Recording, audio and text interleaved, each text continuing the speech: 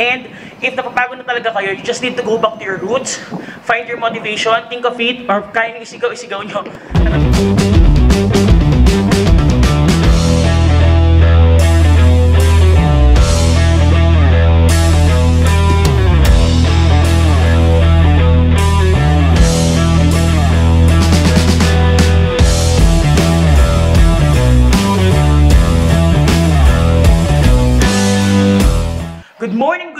Good morning everyone. This is your Papa Jovs and welcome to Papa Jovs TV.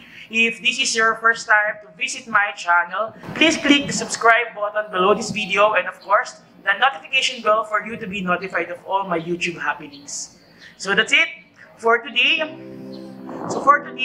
woke up a little early. For some of my friends out there, you know I'm a nocturnal person.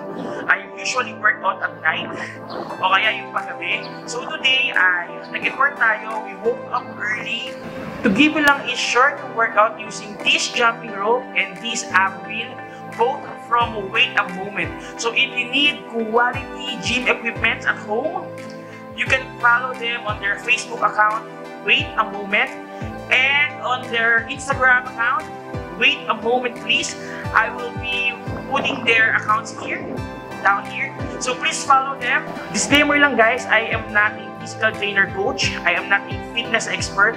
I am just doing this workout based on what I have learned. If you are doing a workout, make sure you have a goal. And of course, you know the things that are motivating you. For me, I got ill before and I need to lose weight.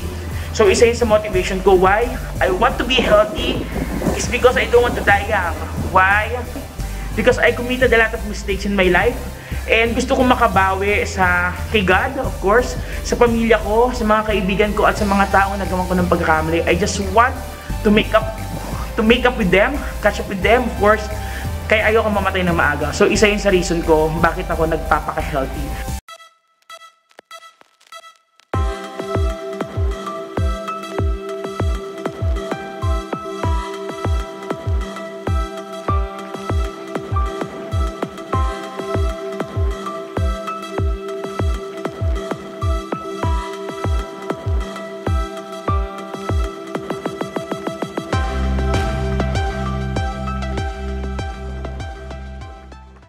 Kapit ka na, kailangan mo bumalik sa roots mo.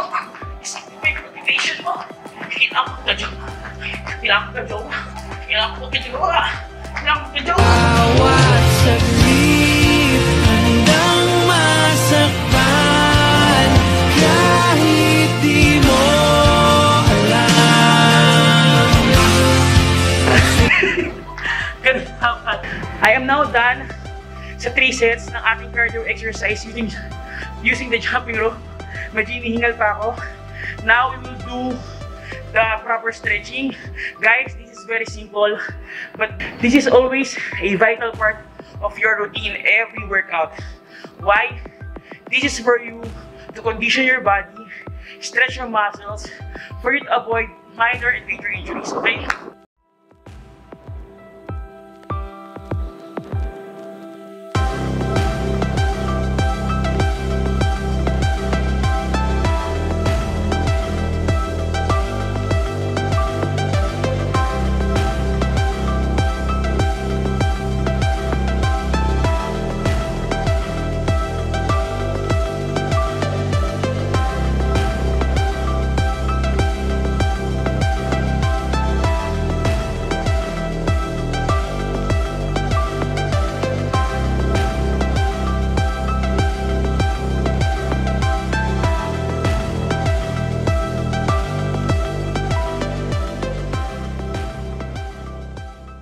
By the way, if you will not stretch yourself, if you will not do the proper stretchings, kinabukasan, masakit naman talaga katawan natin every after workout, pero doubling sakit if you don't do the stretchings. Okay guys, we'll now do the ab wheel workout. Kailangan meron kayong yoga mat or anything that will make the surface softer, a little softer, kasi you'll be putting a lot of weight on your knees.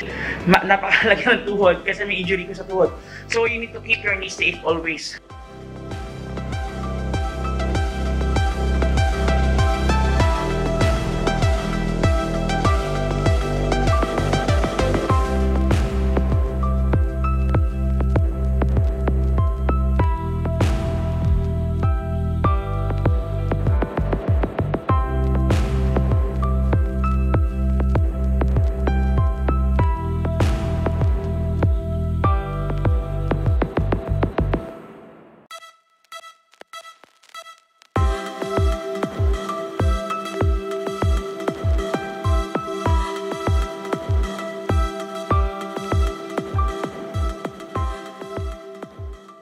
20 seconds rest again.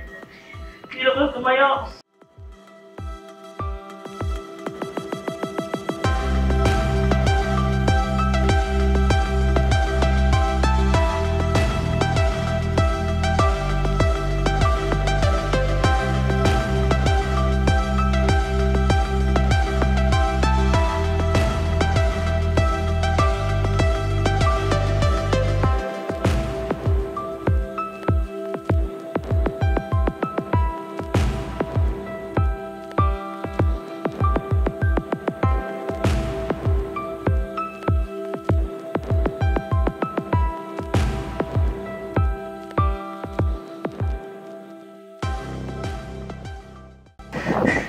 Nakakapagod ang life. Pero we have to keep moving.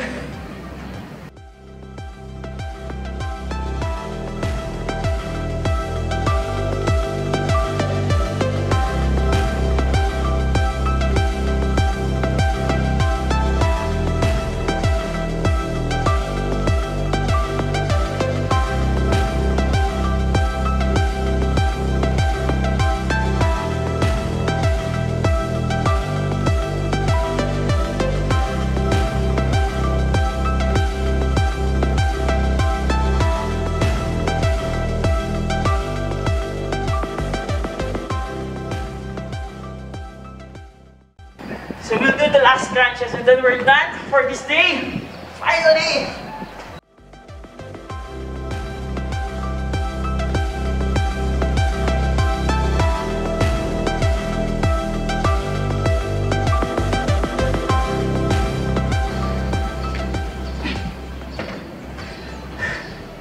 And that's it for today. Thank you very much for watching my workout. Guys, if meron kayong nakitang mga pagkakamali on the way I use it, you can comment it below for me to correct it on my next workout.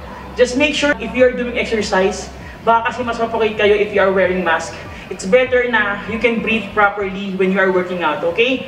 If you do all things for God, you will never be wrong, diba? Hindi kayo mapupunta sa maling tao. Alright?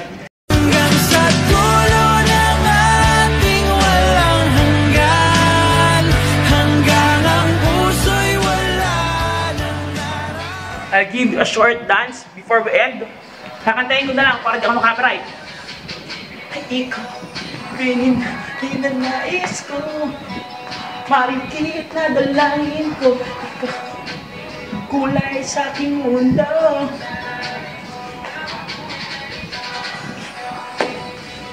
Hinanais ko